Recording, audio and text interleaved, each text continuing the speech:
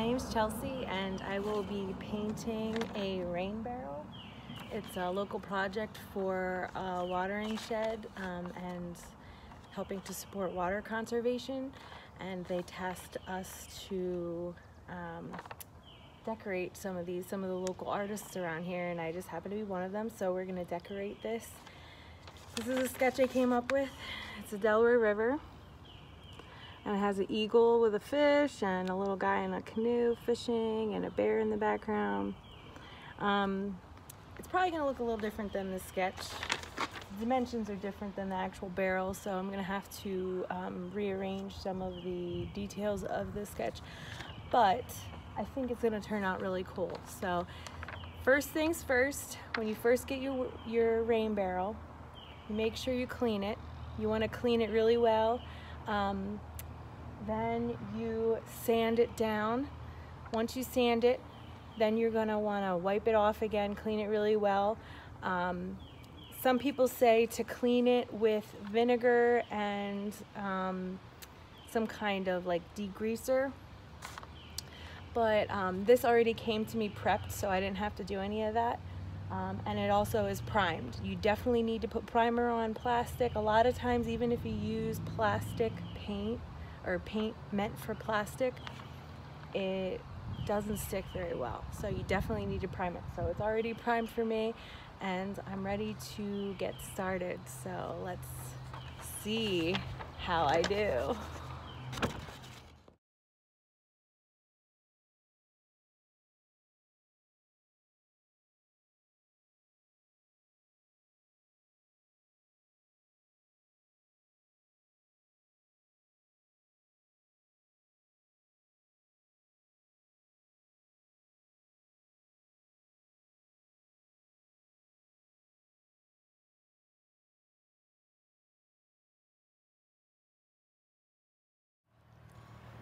Okay, so I sketched my design. It's kind of hard to see because of the gray paint, but I did like a rough sketch of the details that I plan to paint from my sketch. Let's see how it turns out.